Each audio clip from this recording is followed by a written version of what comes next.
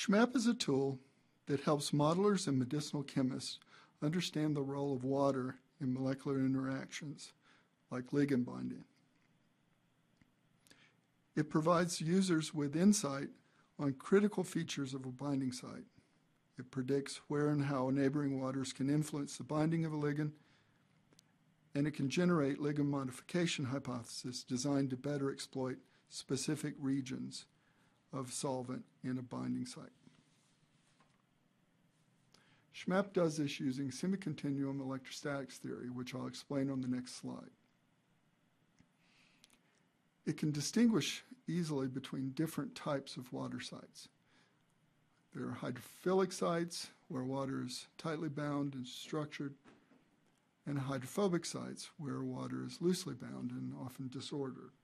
It can also identify good and poor van der Waals to water and regions where water is either stabilizing or destabilizing the binding event.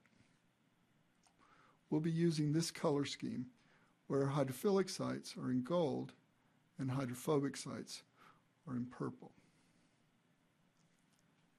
Semi-continuum solvation involves augmenting continuum dielectric with a single explicit probe water.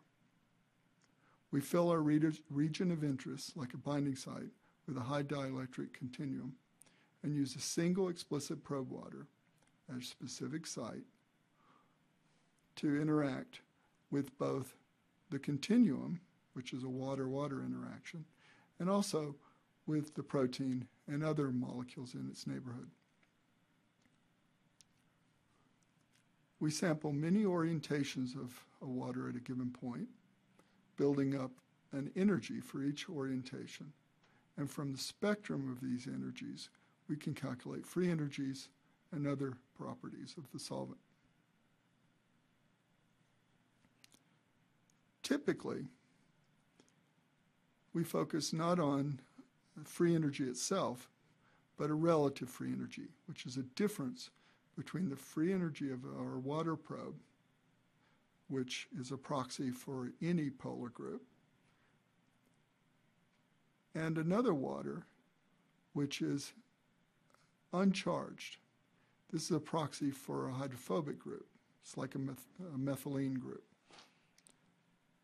The difference between our charged water and our uncharged water allows us to distinguish polar from hydrophobic sites.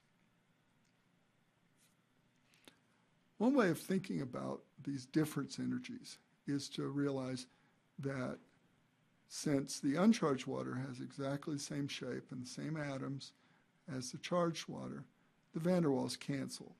So these will have to be analyzed separately. Where the water is favored, where the free energy difference is less than zero, this is typically where there's a strong electrostatic interaction and is typically enthalpy driven. Where the uncharged probe, where the uncharged water is favored, where free energy difference is positive, we have either no electrostatics, so the energy is driven by a desolvation penalty, or just weak interactions, electrostatic interactions.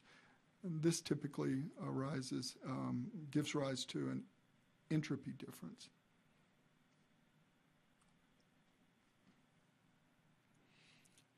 Here, we've actually used SZMAP to identify key waters in the apo-pocket from grid results.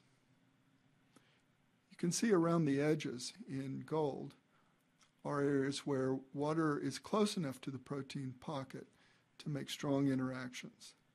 And these interactions often structure water such that only one or two orientations predominate.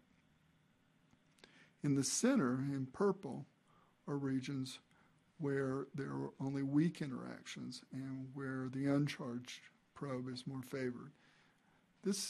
These are areas where it's obvious to see that the probe is very disordered.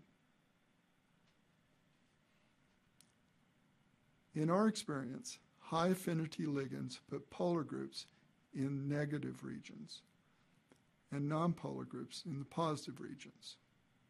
You can see how well this ligand adopts similar geometry to what the solvent was doing in the binding site in the polar regions, and how it puts a nonpolar aromatic ring in this region where the nonpolar probe, the uncharged probe, predominate in purple. We can actually run SZMAP very quickly at specific coordinates. In this case, just at the coordinates of the ligand atoms. It's a quick sampling. It's not a thorough sampling, but it's very fast. It allows us to do a survey in just 1 to 2 minutes.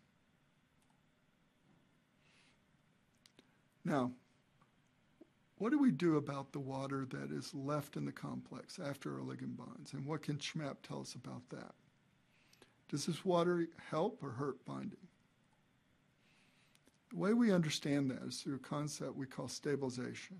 Basically, it's the free energy of the solvent in the binding reaction.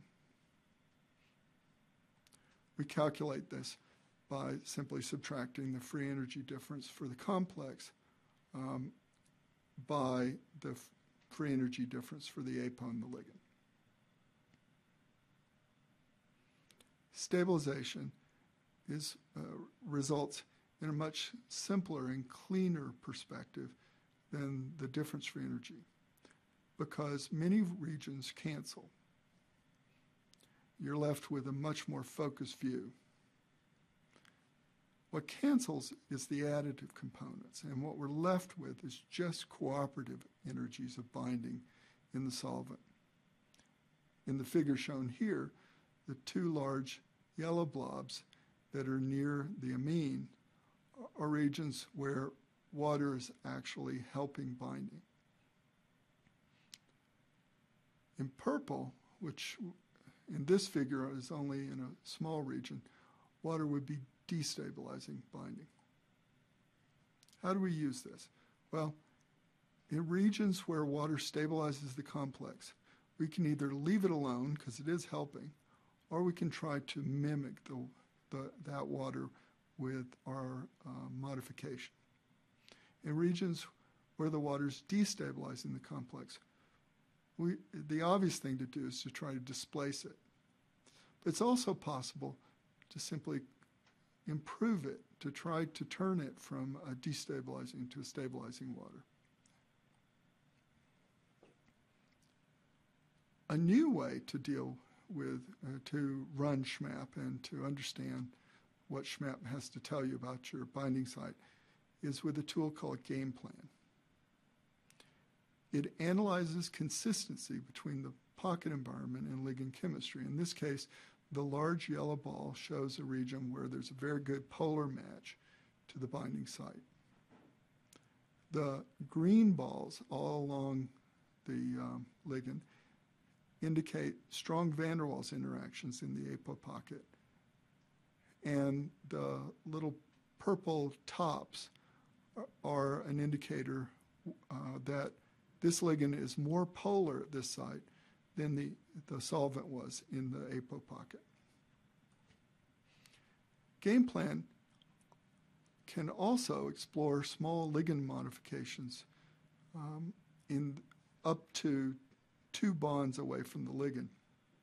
In the example shown here, it suggests a 2-bond ligand, 2-bond moiety that picks up a good polar interaction with the binding site. Gameplan is also very fast. In 10 to 20 minutes, you can analyze your binding site and be provided with a set of hypotheses for ways in which you might modify your ligand. Compare with WaterMap. SZMAP can systematically analyze binding solvent sites, even in areas where molecular dynamics waters would not reach in any reasonable amount of time. And because we can focus to just regions of interest, we can calculate much faster. GRID is a very similar sampling method using an explicit probe and different probe orientations to sample enthalpy in a binding site. But SZMAP is more informative than GRID. Here we're showing the binding site of ER beta, and we've placed an ER beta ligand in the binding site for comparison. You can see that the SZMAP shows a large purple region where the uncharged probe would predominate that's being occupied by the ligand with a set of aromatic rings. And over to one side, SZMAP is showing an area where the solvent makes strong interactions with the binding site in gold.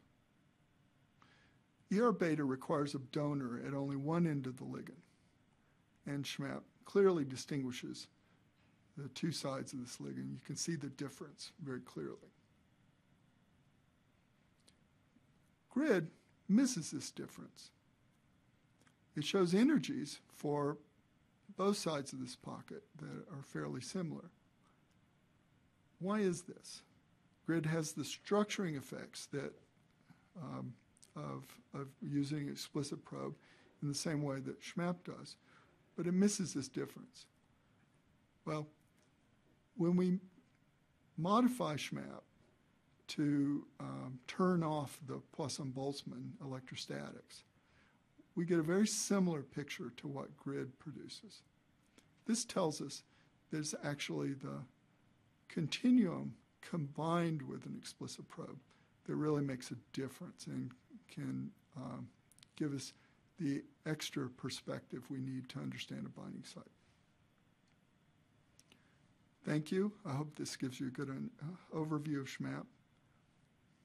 Goodbye.